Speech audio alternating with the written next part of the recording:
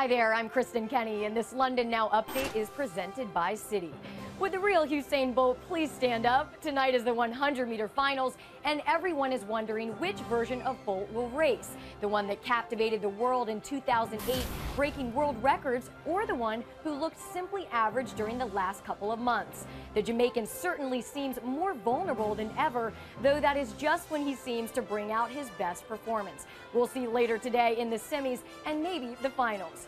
A rainstorm hit London this morning right as the women's marathon was about to begin. The race went by many of the city's biggest landmarks, including right here at Trafalgar Square. But the wet pavement didn't affect Ethiopian Tiki Jelana, who took home the gold in an Olympic record of 2 hours, 23 minutes, 7 seconds. American Shalane Flanagan and Kara Goucher came in 10th and 11th place, respectively. And today is a historic day in boxing, as women will be competing for the first time. Winning a medal should be easier than ever, with only one victory needed for the top 2 women in each weight class to win at least a bronze. Queen Underwood will be the first American to step into the ring, and Chelsea Cannell will bring you her result later today.